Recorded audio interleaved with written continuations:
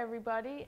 We're here at Geary Elementary Community School, and the project is about outdoor sculpture, and so it's named the Geary Elementary Sculpture Garden. We could go outdoors with it and they would be able to play with a product that normally people make pavements from. These sculptures look like stone people.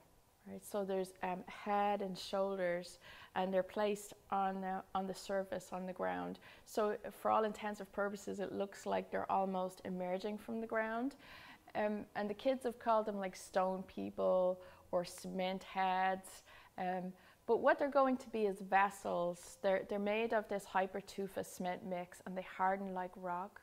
But then the heads will be hollow, they'll be scooped out, and then they're going to put some potting soil and plants, seeds, maybe they can grow herbs in them as well, and then they'll grow like the hair. I'm going to introduce you to some of the students. We're going to ask the kids some questions. We're going to ask them how old they are, what grade they're in. Hi, I'm Kayla. I'm in grade 5 and I'm 10. Hi, I'm Holly. I'm in grade 4 and I'm 9. My name is Kaz. My name is Samantha. My name is Alexis. My name is Sam. I'm in grade 4. My name is Alicia. And my name is Carly. I'm in grade 3 and she's also in grade 3. We're both 8.